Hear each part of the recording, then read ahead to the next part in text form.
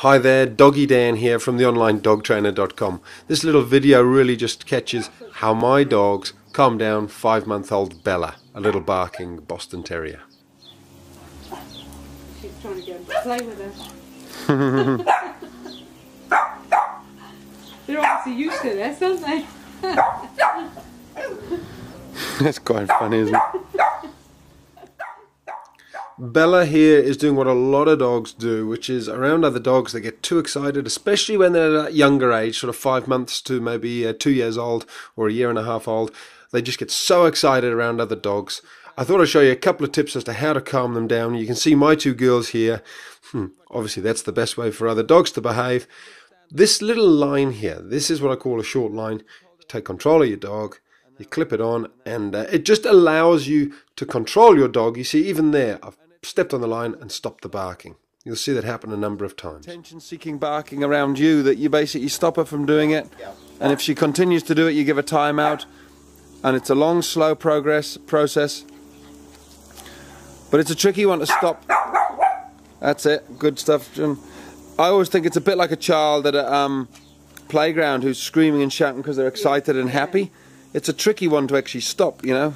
Stop having fun and shouting and being happy, you know. So we'll let a little bit go maybe. Because the other thing is she'll realise that all this barking doesn't actually get any. They're just looking at you, silly Bella. Well, I don't think this one's actually looking at her anymore. This one's actually gone, yep, I've seen this before, been there, done that. Another little muppet. Look, now obviously I've made it easy for myself. My two dogs are very calm and relaxed, but we can learn from that as well. My two dogs are working with me. They're trying to calm little Bella down.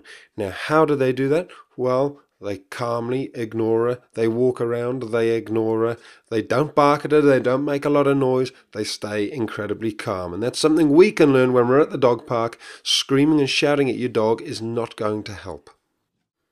So like I say, it's not easy. It's not a magic wand approach to stopping a dog from barking when they're happy and excited, just like children playing on the slides.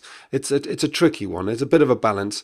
But as you can see, by using that little short line and giving her a couple of little timeouts, she's starting to get the message. And as you're going to see, this line, this short line, is what allows us to actually control her and show her how we want her to behave. There she goes. She sits, which is beautiful. She's calming down. We had them here for dinner last week, the two of the girls, and we had to shut her out in the end because she just continually, and not just barking, she was running to them and yeah. So as you can hear from Bella's owner there, when Bella was out of control and nobody could catch her, she was running around like an idiot, and they actually ended up having to shut her outside where she barked her head off as well. But my two dogs here have totally calmed her down. But you can see how it wasn't instant. But using that short line, taking control of her, calming her down, showing her how to behave, and then putting her in timeout a couple of times was enough to say to her, hey lovey, these are your options. Calm down and you can stay out here. Gosh. Oh. Gosh. Well, there we go.